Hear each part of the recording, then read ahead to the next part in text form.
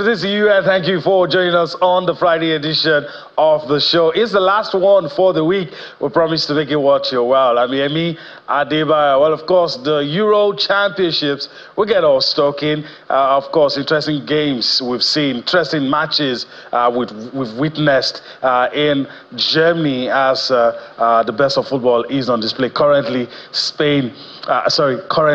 the Netherlands battling it out with France. And of course, we'll give you what's happening with that. We'll try to be your eyes and your ears, letting you know what's happening in those places as we speak. We'll also talk about things happening on the domestic scene. We'll attempt to do a post-mortem, even though we have one set of matches for everybody, but we'll do a post-mortem. We have a champion already, and we have a prominent figure when we talk about reportage of sports in Nigeria. We'll be talking to him. I won't let the cat out of the bag just yet, but hopefully it'll come true for us, and we will have that conversation. And of course, we will also take a look at Copa America, Argentina, a winning start for the RB Celeste. We'll talk about all of that, all for you. My colleague Austin Okonakwan is suited and ready as we go on this trip together. Sporty greetings to you, Yemi, and of course, everyone joining us on the show tonight. Still an action-packed world of sports. Things are getting intense at the Euros, and I'm so loving it, Yemi. What a story. Austria, I remember when we were previewing the Euros, I said that's one team we should look out for because Ralf Rangnick seemed to be doing a good job with that team. But for that own goal, maybe France would have, run with that win. And before the Euros commenced, they were on a 7 unbeaten run, I think, yeah. And so they came into that with this sort of vigor. This were not a small team mentality. And they proved that against Poland today, winning by 3-1. But then again, tomorrow, it will really get us talking because Belgium must win or go home. All right, Belgium must win or go home. Interesting things to talk about. I'm going to quickly introduce our guest in the Lagos studio. Babajide Oreva joins us this lovely Friday evening, and he's here to talk sports. Babajide, greetings to you. Thanks for finding out time to be with us on the show tonight. Thank you, Yemi. This weekend is just amazing. We have the Euros going on. We have the Copa America also. Mm-hmm. Over the weekend, we'll have the final games of the NPFL, mm-hmm. and of course the African senior athletics also happening over the weekend. So it's we're also looking forward to the Olympics. It's just a massive weekend that mm-hmm. we are going into, and I love the fact that Euro has started well. And although it's been bizarre, you don't want to imagine of 18 games you are seeing 5 own goals already, and it tells you a lot. And you also see the pattern of football right now. I don't know if it's technology anyway, but you see France, they are struggling. They struggled. They had to escape Austria with an own goal, with an own goal, and now they are struggling again against the Netherlands, even with all the star-studded players that they have. So it's just a beautiful period to enjoy football. Yes, it is a beautiful period to enjoy football. We're going to start differently on the show tonight. I'll yield to Austin. Babajide has talked about it. So let's go to Douala, Cameroon, and talk about of course, Africa Senior Athletics Championship, and the man that will get us talking, the man that will get our attention, Chukwuebuka Enekwechi, is the man in the news. And as we prepare for the Olympics, it's good news for Team Nigeria.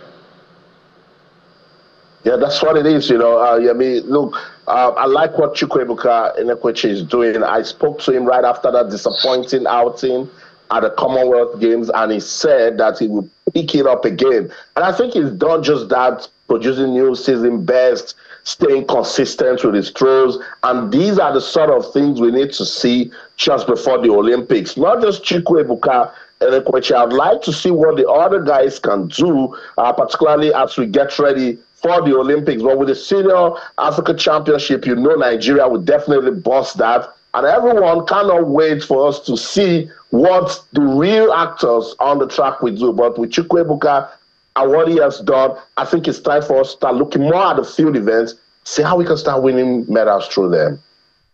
the screen now and give our viewers a confirmation of what the young man did. Shot put gold is what's on the table for him, for Nigeria. So just quickly go across and the import of it. I want to allow it sink in for our viewers, and that's it. African Athletics Championship, Enekwechi winning gold in the men's shot put right there in Douala, Cameroon, and it's good news as we prepare for the Olympics. All right, so let's leave athletics. This year we'll have a lot of time for athletics, especially now that we're approaching the Olympics. Less than just roughly over a month, and we'll be talking about that. All right, let's talk about the Confederation of African Football. They had a meeting, and they're set to announce dates for the 2025 African Cup of Nations after the meeting that they had. And also one of the things that came out of the meeting, Women's African Cup of Nations also being postponed to July. Also, let me quickly allow you to react to those two issues so we can discuss about it and bring Babajide in as well. The postponement of the WAFCON and also the dates to be set for the 2025 AFCON. So, I mean, when I saw this story, I was like, gracious goodness, what's wrong with the leadership of football in Africa? Like, what is exactly the problem? They should all come out with their hands on their faces covered and apologize for this gaffe. With what we achieved with women's football in Africa at the last edition of the WAFCON, this is the least news we should be getting. Did they not know? Was this not part of their plans? Is it not supposed to be in the calendar? What is the problem with us consolidating on wins in Africa? What is the problem with sustaining the momentum? How do they want these women to feel? Some people are actually looking forward to it, to use it to get ready for a lot of things. Some people feed through these tournaments. You see, I struggle because at the end of the day, you brought up these talks and nothing will change. So I'm waiting for CAF to still explain how they made this pass, because I don't get it. Like, we're going to wait till 2025 before we have the African Women's Cup of Nations, and African football is growing with what we saw the Bafana, the Super Falcons, and Zambia do at the last World Cup. Is this how to consolidate? It's tough. Like, they will come out now, and the major reason they will give is, because of the disruption that happened to the AFCON, or they will cite commercial reasons. But I struggle to understand it. This is why I struggle to talk about it. I couldn't even call any of the persons I know in CAF because I would sound almost rude.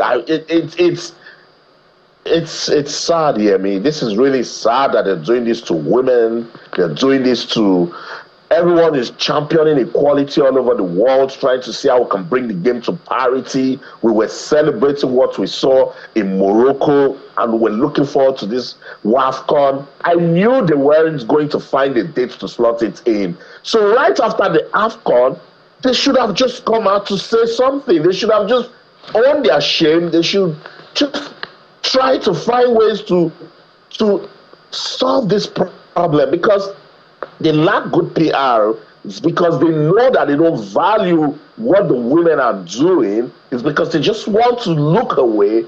That's why they left it till this point.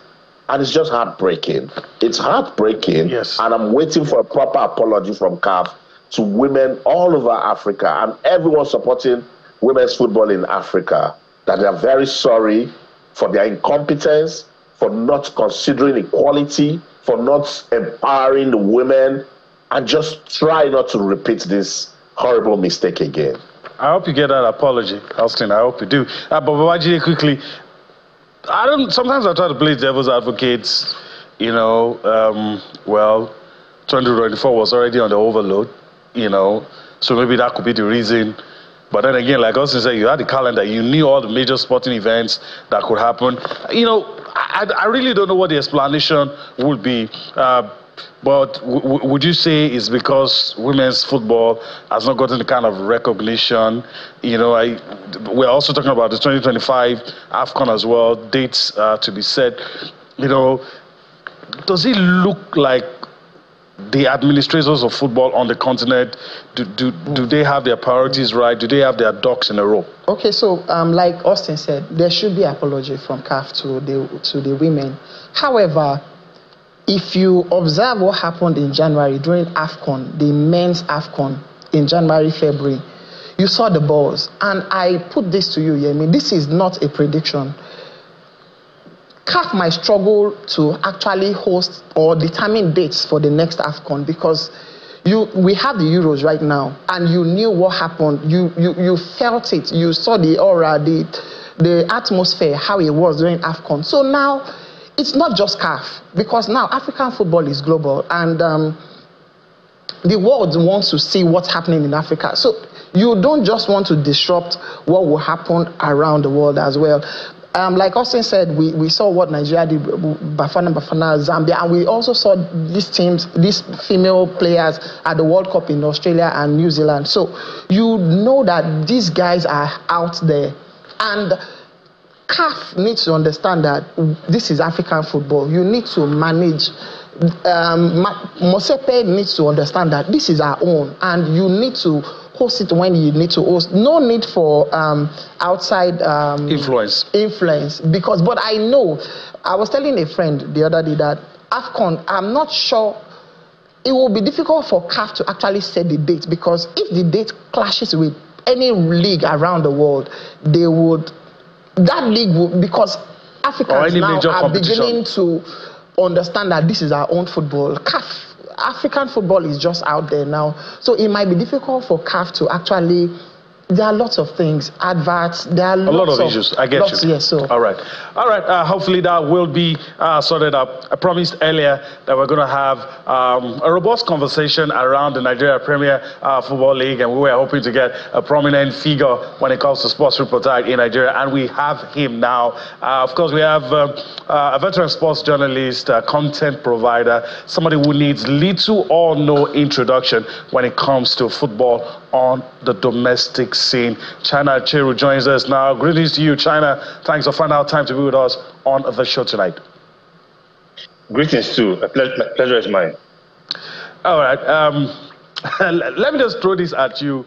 The season gone by, your thoughts. I know it appears like a vague question, but just looking at it, we have a champion now, one set of match for everybody left to play, but looking at this season, what are the things that readily comes to mind for you? It was a relatively good season, right? Relatively good season.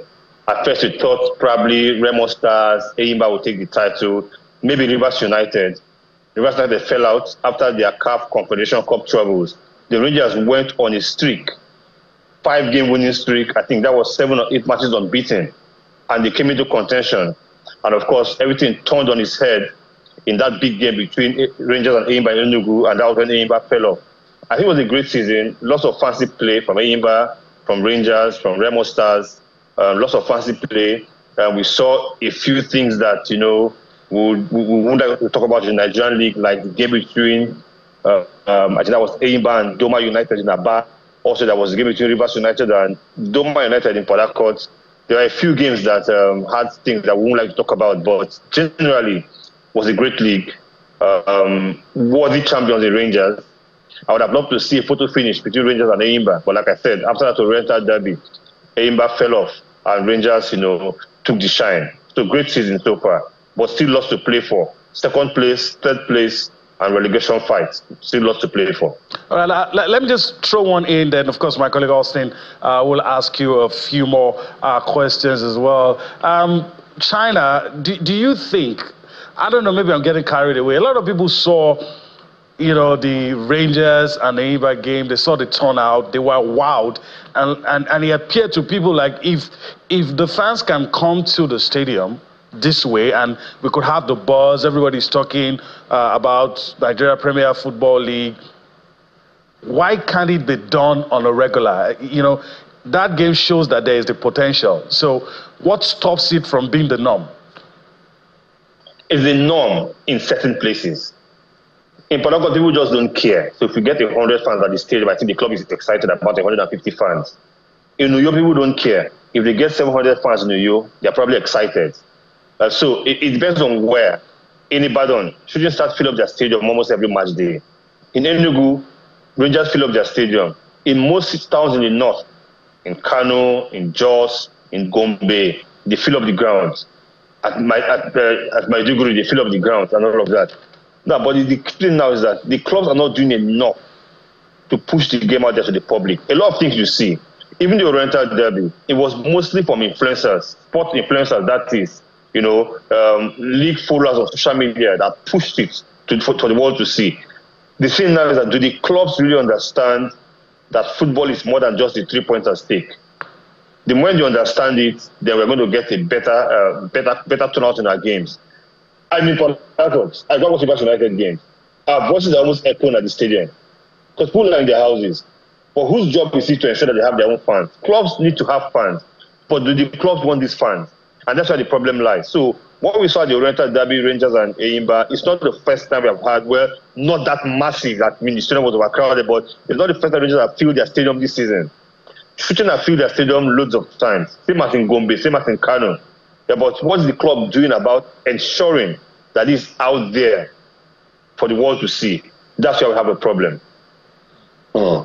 China, good to have you join us again. Let's talk about Rangers International. That's a powerhouse when you talk about league football in Nigeria. But I think in the last 5 seasons, they went to sleep, did some rebranding. Now they are back. They've won the league title. With what you saw of the Flying Antelopes this season, do you think they are truly back, or is this just a flash in the pan? You can't tell really. We saw Rangers win the league in 2016. Same thing. Same turnout. Most of their games are played on Friday night. Most of their games are live on TV. Yeah, they kept on winning and winning, and they won the league in 2016. What happened in 2017? They couldn't manage the success of the past year. We saw them falter. The coach was sacked. Then that was when they went south. And now they're rebranding again. Now, you know the test of character when you can manage success. Now, the last Rangers League title was 2016, 8 years ago. They won the title now. Let's see what happens next season. Can they manage the success of this season? Again, I think they're jumping the ship. They're jumping the gun. Let's allow them enjoy their victory, their league title. They will now see what their plans are. But for fan turnout, they're doing enough. For visibility, they're doing well enough. I see what the general manager is doing, Amobi. He is doing a lot to bring eyes back to Enugu. He's doing all of that. But again, playing the Champions League, playing the league, playing the FA Cup, it's a burden on lots of clubs. Financial burden, emotional burden. It's a big burden. When they start the season next year, we'll know how much they can manage this success. But for now, I think Rangers have done enough. And I'm impressed with what I've seen. We have a champion. But trust me, the race to finish second, third, and fourth is also intense. And if you look at teams that are in the top 4, Rangers champion, there's Remo Stars, Eyimba, Shooting Stars, Plateau in 5th, Lobby in 6th. Lobby can still make it into top 4. Plateau United can also make it to the top 4. But with what you've seen of Shooting Stars, do you think they will let go of that position? Shooting are 4th right now.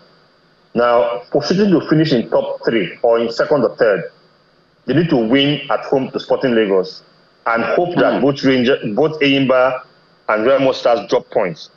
That's right. It's a long shot for them.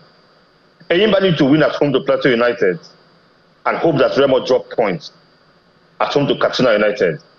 All Remo Stars need to do is win against Katsina United, and they're the 2nd place team in the league. So for Remo Stars, they have the destiny in their hands.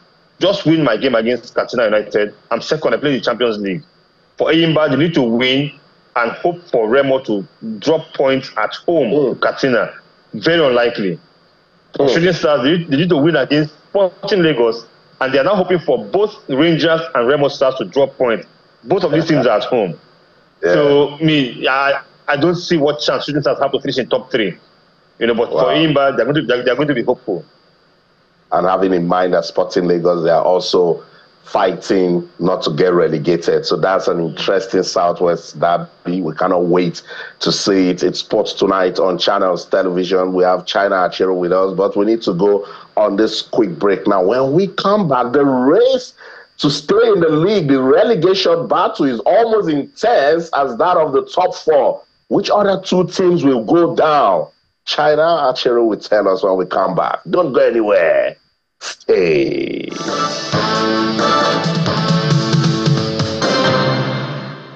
Welcome back to Sports Tonight on your award-winning, sports-loving Channels Television. We're taking a look at arguably the most competitive league football in the world. That's the Nigeria Premier Football League.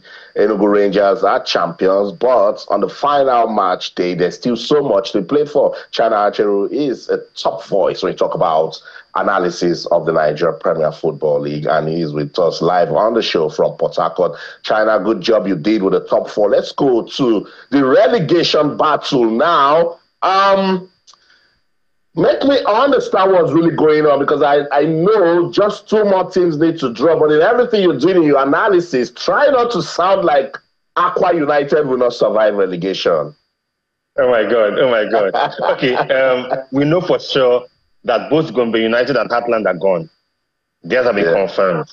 That's now, right. I think Doma United are pretty much gone, because for Doma to survive, they must win at home to Abia Warriors by 16 goals to nothing. Sure. And they don't just have to win 16 goals to nothing. They have to win by 16 goals and hope that both Bayelsa United, Sporting Lagos, and Aqua United drop points. That's not going to happen. So I would say Doma United gone.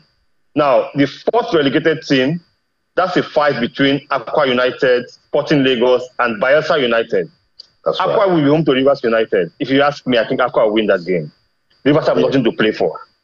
So I think Aqua is safe. Now that leaves us with Sporting Lagos and Bayelsa United. Both are away from home. Sporting Lagos are away at Shooting Stars, while Bayelsa United are away at Bendel Insurance. Now listen, both teams have to win and hope the other does not win. Listen, Shooting Stars still have a shout to be in top three, even though that destiny is not in their hands, right? Yeah. For Insurance, they have nothing to play for. So for me, the action spots in the league on Sunday are in Benin, in Ibadan, at Remo Stars, and of course in Aba, talking about the top three battle and the relegation battle. But between Sporting Lagos and Bayelsa United, one of them will not be playing NPFL football next season. Don't ask me who. I have no idea. I know. I'll hand you over to Yemi Lagos. All right. Interesting discussion we're having. Babajide is still with me in the Lagos. So you've listened to China, and you were nodding, all the while it was speaking. Do you have any views different from? Let's even look at the teams. We're going to look at the final round of matches in a bit, but the permutations and maybe the calculations. Which of the teams do you see dropping? Which of the teams do you think will pick the second, third spot in the league? Okay, so it's been a while that we had this photo finish for the NPFL. You see, just one game, and then you are still taking your calculators to see who gets the second. Yes, we understand Rangers have already won the league, but second spot, third spots, then you still have as much as 5 teams still in that relegation waters, as much as so. It's been a while that I've observed NPFL to have this kind of. So it's going to be a beautiful weekend, and I don't know.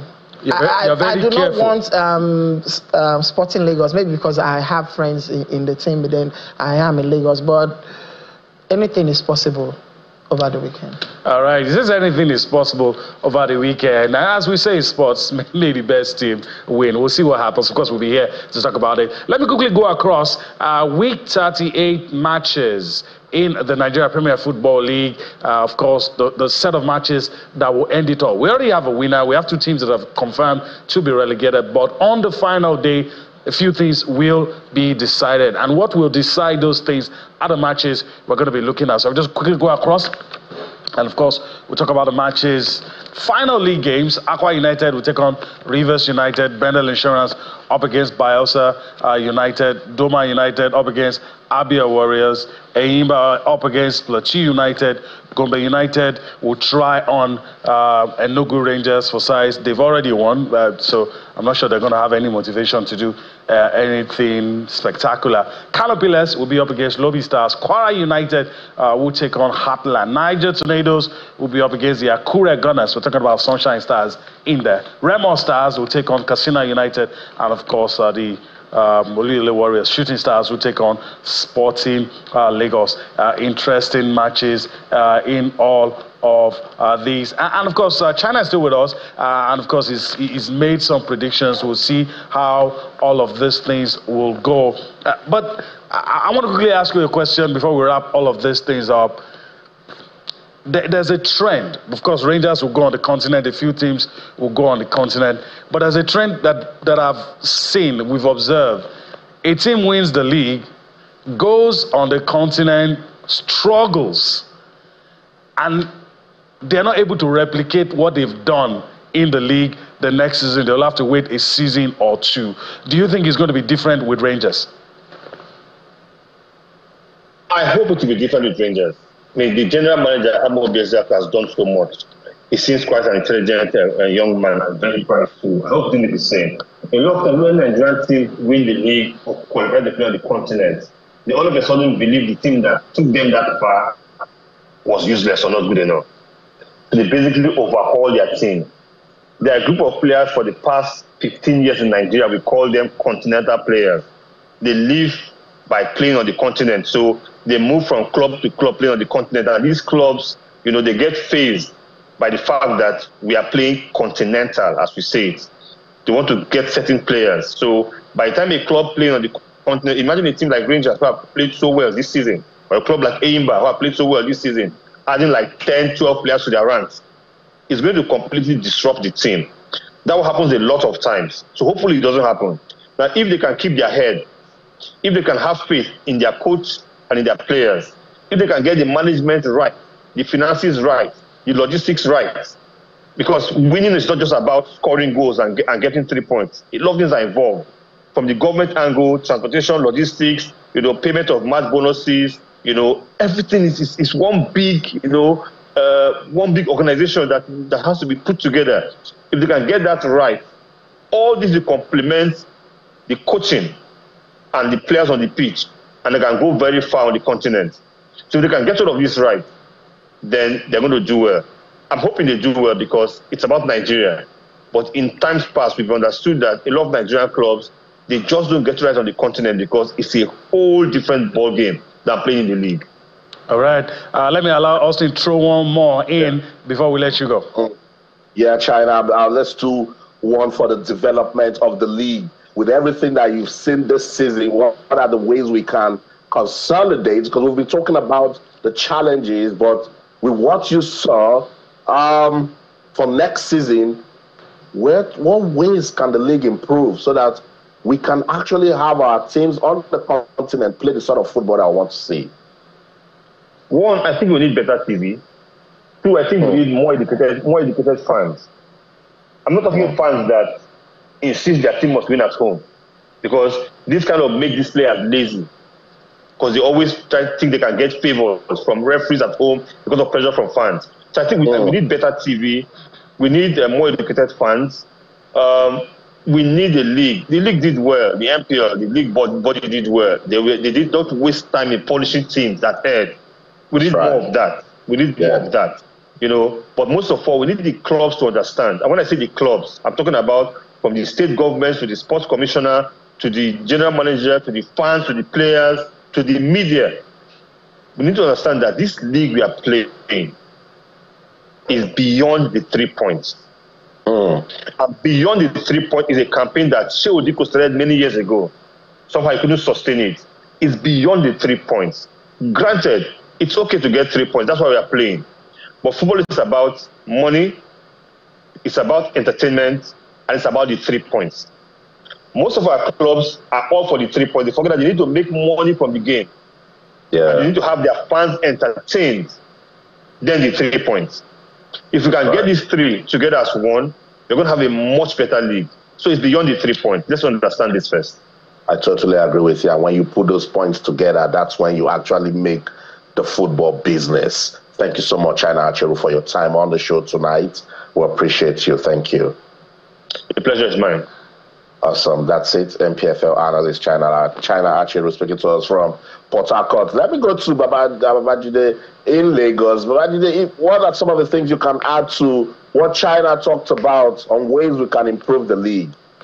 Okay, so I love the fact that this season we had good officiating. The officiating has been better, and also the publicity this season has been top notch. And I see lots of conversation online. I see people talk. Even when you're having a regular conversation, you get people to talk about NPFL and all that. So I think it's a whole lot. It's a whole lot. And kudos to LMC. And of course, even the NFF, because I know when some referees in no time, in 2-3 days, you get, okay, the response that, okay, this official has been suspended. So all these things have metamorphosed in helping people to understand that, okay, now we have a league, and hopefully we'll have a better season. But I like the fact that now we want to see this weekend lots of venues you are interested, because you know it's still not over. We understand that Enugu Rangers have already won the league, yes, but it's not over until it's over. All right, I agree with you. A lot of interesting matches to be played across the country. Let's go to the Euros now. We're going to Germany without traveling. We're remaining on our seats, but we're going to Germany now. And of course, we'll look at results of completed matches. Ukraine put everything that's happening in their country behind them, and they fought back to win. And of course, there you have it. This one came as a surprise. Austin alluded to it earlier. Robert Lewandowski was on the bench, came on, nothing changed. Austria won 3-1 against Poland, a game in Group D. Ukraine, I was referencing earlier, of course, defeated Slovakia. Yaremchuk scored one of the goals that ensured that the boys, led by Sergei Rebrov, got the job done. Rebrov, former player for Ukraine. Babaji, let me quickly get your thoughts. Ukraine had to dig deep, but then you have to be impressed by Austria, because they didn't bring David Alaba, their talisman. He's sitting on the bench, but not playing because he's injured. But the guys just came together, got the job done on Poland. Yeah, like I said earlier, the Euros now, most teams play equal kind of football. As we speak, France are still struggling to get a goal against the Netherlands. And you see some of these teams struggled. Portugal had to do it, even with the whole star-studded team, they had to find a way to defeat Austria. So it's, I don't know if it's technology. Most teams are now at par. You make There's one nothing mistake. That separates. You make one mistake and you are out. France, it was own goal. Now they are playing Netherlands. It's 75 minutes as we speak, and they are still struggling, even with all the whoever that they have right now. So I think as time goes on, football, you would just not know. And so the Ukrainians, which was what I wanted you to talk about, were you surprised they were able to get that win? I wasn't surprised. Ukraine, over time, they've tried as much as possible to improve the squad. And I still see them get to a particular point in the knockout stage. And if they could go all the way. We'll see. Andriy Shevchenko was already also in on the stands. All right, fixtures. Let's start with what's going to happen tomorrow. Belgium, smartened from the loss in their opening game, will be up against Romania. We'll see what happens in that one. Georgia will be up against the Czech Republic, and Turkey will be up against Portugal. Turkey won their first game. Let me go to Austin quickly. I know that, of course, you're doing two things at the same time. You're with us, but you're also not with us because you're watching what's going on between those two powerhouses. Then on Sunday, Scotland against Hungary, Switzerland will take on Germany. This might be the true test for the German machine. All right, let me go to Austin now. You'd quickly, what's happening? We know 75 minutes, still goalless, France and the Netherlands. Your thoughts on the matches played today? Yeah, it's now 78th minute in that game between France and the Netherlands. In the 65th minute, Antoine Griezmann got a chance to finish it off, but he lacked the composure. I think it was body positioning, and he didn't put the sort of power that he needed to put on that ball, and goalkeeper came out right on time to stop it. Ousmane Dembele didn't actually step up the way he was expected, because when you don't have Kylian Mbappe in the team and you have a chance to play, then you must go out there and prove a point. He's been replaced by Kingsley Coman, is still goalless. This French team, they must be careful. I say this because as it is now in that Group D, if it ends goalless, Netherlands will be on 4 points, France will be on 4 points, Austria is now on 3 points. So it makes that group one that really get us talking as we approach the final day. But let's talk about tomorrow's matches. I talked about it in my opening. Group E, Belgium must win or win against Romania tomorrow. Now, no excuses, because Slovakia, the Ukraine did the job against Slovakia today by winning 2-1. So Slovakia, Romania, and Ukraine, they all have 3 points in that group. Belgium sits at the bottom with 0 points. They need to win tomorrow to keep hopes alive at the Euros. They have no excuse. They cannot even afford to play a draw tomorrow. And with what Romania did in the first game, they'll be saying to themselves, okay, if we can just go out and get the 3 points or even a draw and stay safe, then they can actually execute that, and Belgium will be in big trouble. Because I look at that Belgian team, Yemi, and I just couldn't understand what's going on. Talent everywhere. And we've seen this over and over again with Belgium. What is it that when they need to win, they will fizzle out? I've told them to try not to watch the replay of that game, of that opening game to Slovakia, because they can strangle the video assistant referee for cancelling those 2 goals scored by Lukaku. But I think they were right calls. And now, against Belgium, they need to, in their match tomorrow against Romania, they need to sing the redemption song. Let's go to Group F.